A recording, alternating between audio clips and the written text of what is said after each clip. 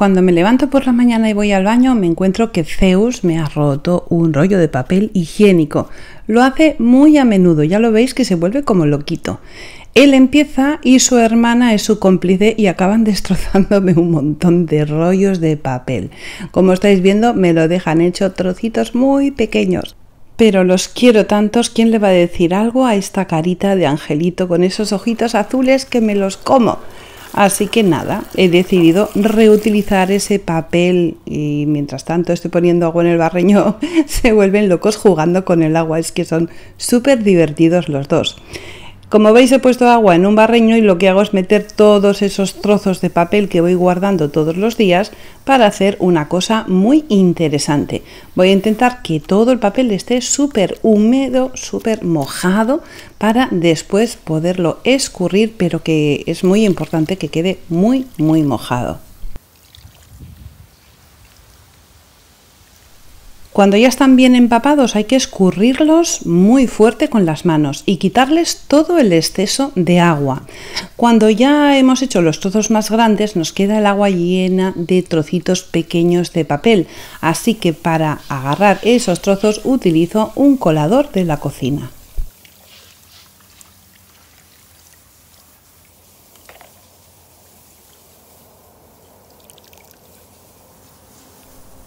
Aunque hayamos mojado el papel es muy duro y sobre todo cuando está compactado, así que tenemos que desmenuzarlo muy bien con los dedos y después le vamos a añadir cola blanca de carpintero.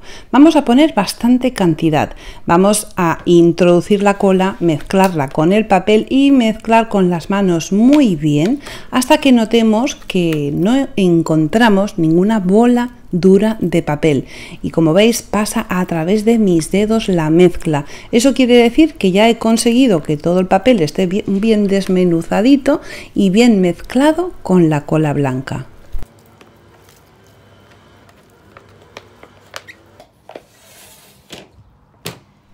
Ahora voy a utilizar una base, por ejemplo, un trozo de madera y papel film de la cocina. Es muy importante que pongamos el papel film y luego vais a ver por qué.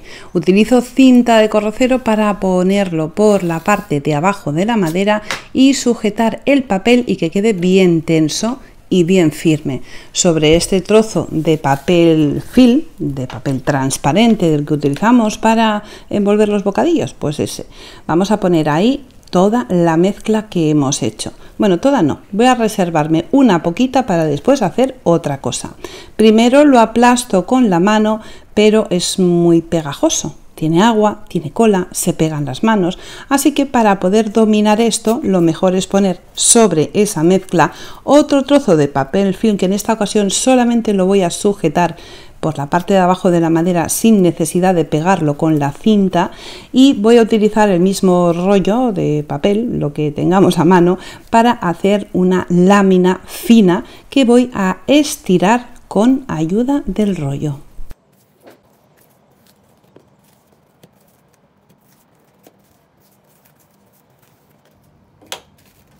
Cuando lo tengo todo bien plano, quito el papel que hay en la parte superior. Y esto lo vamos a dejar secar un par de días, depende de la humedad ambiental que tengamos, va a tardar 2 o 3 días, pero antes voy a enseñaros qué voy a hacer con lo que me ha quedado en el plástico este que tengo. Voy a utilizar harina para hacer que esto sea una masa que pueda modelar con las manos. Estoy utilizando harina de arroz, también podéis utilizar maicena, harina de trigo, en este caso da igual. Lo que pasa que como yo siempre utilizo harina de arroz para mis manualidades y considero que es la más dura que hay para los resultados que sean estupendos, pues le pongo harina de arroz. Lo mezclo muy bien hasta conseguir que sea una masa sólida, que no se escurra entre mis dedos como ha pasado antes. Cuando ya la tengo así, lo que voy a hacer es teñirla. Para ello voy a utilizar pintura acrílica, pero como es tan pegajoso y además se me van a manchar todas las manos, me pongo unos guantes. Le pongo pintura acrílica y mezclo todo bien para que la pasta, esta que he hecho con papel, se tiña de color fucsia, porque estoy utilizando un color fucsia, pero podéis utilizar el color que más os guste.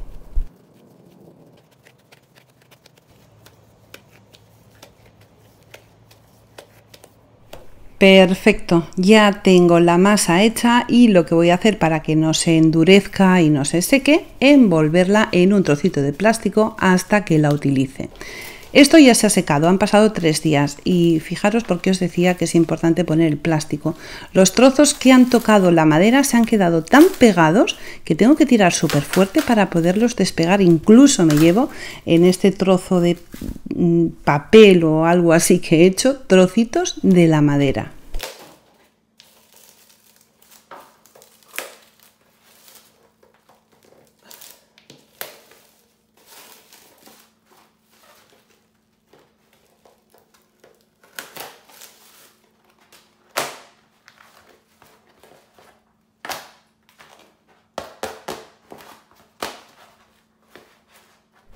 Esto ha quedado increíble, súper maravilloso para trabajar con él. Me gusta tanto el trozo que ha quedado que he decidido utilizarlo entero, tal cual, dándole esta forma más estrecho en la parte de abajo y más ancho en la parte superior. Dentro le voy a poner una botella. Primero introduzco la botella y voy a tomar la medida de la parte de abajo para que quede bien apretado. Cuando tengo ya la medida tomada y la botella queda centrada, voy a poner cola blanca en los trozos que pegan uno con otro y le voy a dar forma, pero es importante que quede la parte de arriba bien ancha porque voy a hacer un jarrón súper bonito y muy espectacular con esto tan simple que estáis viendo. Ya lo tengo pegado y ahora le voy a quitar la etiqueta a la botella. Para ello utilizo un cúter. Y cuando el cúter ya ha quitado todo el papel queda como pegamento en el cristal, que es horrible, muy difícil de quitar. Para quitarlo yo utilizo un disolvente universal. Le pongo un poquito de disolvente en un papel y lo limpio y al final consigo que el cristal quede maravilloso.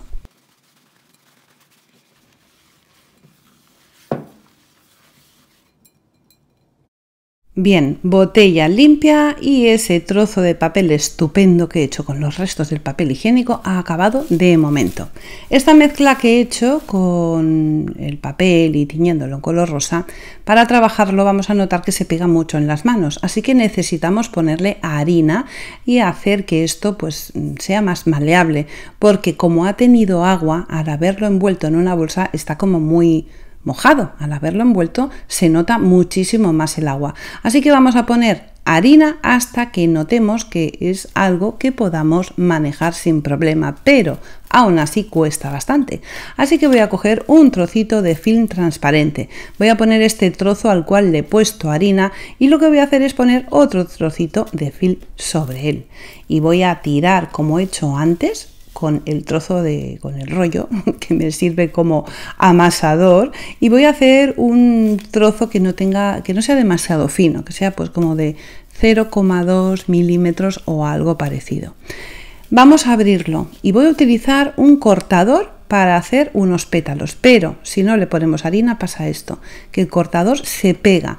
Para que esto no pase vamos a poner harina en la parte superior, despegamos el trozo, bueno, lo separamos del plástico, le damos la vuelta y también le ponemos harina por el otro lado. Y ahora sí que vamos a poder utilizar el cortador, que es un cortador de galletas, sin problema. Pero como el papel es tan duro, porque es que es muy duro, aunque esté triturado, mezclado con el agua, con la cola, es súper duro, no vamos a conseguir cortar con el cortador. Así que voy a utilizar unas tijeras para acabar de cortar la forma que he marcado con el cortador. Ahora le hago unos cuantos pliegues por los lados para que tenga un poco de forma de pétalo y voy a hacer lo mismo con 6 trozos. En un palito de madera, utilizando cola blanca, pego 3 de esos pétalos y cuando he pegado 3 voy a pegar otros 3 intercalados con los anteriores, siempre utilizando un poco de cola blanca para que eso se sujete perfectamente. Cuando ya tengo la flor montada, es algo importante esto, esta pasta pesa bastante, así que para que se seque lo vamos a poner boca abajo. Si lo ponemos boca arriba, los pétalos van a tender a caer. Así que voy a prepararlo y le voy a poner un poquito de cinta de carrocero en el extremo contrario a la flor en el palito de madera. luego vais a ver para qué. Cuando ya tengo este trocito de papel de carrocero pegado, mientras tanto, aún no he acabado de hacer la flor, voy a utilizar aluminio de este, pues el que tenía manos de color verde, así que perfecto, me va súper bien. Y con la pistola de silicona caliente le hago una bolita en la punta del aluminio. Para que eso quede como una bolita tenemos que hacer este movimiento, poner un poquito de silicona y después darle vueltas, vueltas, vueltas y girar, y al final conseguimos que nos quede una bolita perfecta. Estos 3 trozos los voy a pegar en el centro de la flor, pero voy a utilizar un pegamento súper fuerte para que se sujete sin problema, porque con la cola blanca, como es un metal, puede que se cayera, así que utilizo una cola súper potente. Lo pongo en el centro y fijaros qué mona que queda la flor. Y ese trozo de cinta de carrocero que he puesto en la parte de atrás del palito me sirve para colgar las flores boca abajo y así se van a secar perfectas. Cuando ya las tengo secas, increíble.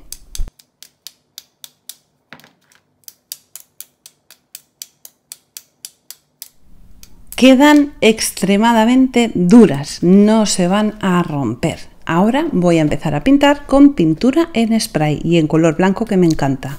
Además es muy elegante.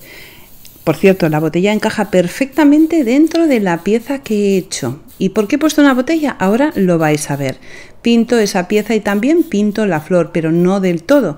Dejo que se vea un poco el rosa, la flor y también el palito que soporta la flor por la parte de abajo. Si vemos de cerca la flor, fijaros qué preciosa que queda. Seguimos viendo el rosa, pero tiene esos toques en blanco y me parece una flor súper elegante. El hecho de que haya una botella dentro no lo he hecho sin pensar, lo he hecho adrede. ¿Por qué? Porque ahora, si quiero, puedo poner agua y así añadir unas ramas frescas que he cortado del jardín. Le pongo el agua, introduzco las ramas que se van a conservar durante muchos días gracias a poder poner el agua, y solamente me va a quedar poner las flores. He hecho poquitas, pero podemos hacer tantas como queramos. Y para que no veáis que no hay ni trampa ni cartón, os voy a enseñar dónde he colocado este precioso jarrón. En mi cocina.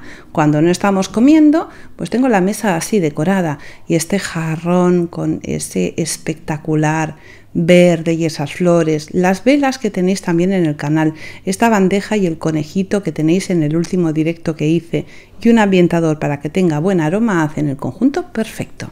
Y ahora os tengo que pedir un favor, por favor, de verdad, os lo pido de corazón, regalarme vuestro dedito para arriba, vuestro me gusta. Es muy importante para que YouTube reconozca que este vídeo es interesante. Y si no estás suscrito al canal, suscríbete, así no te vas a perder ninguna de mis ideas. Y como siempre os digo, solo me queda deciros una cosa, un besito muy muy fuerte y hasta el próximo tutorial.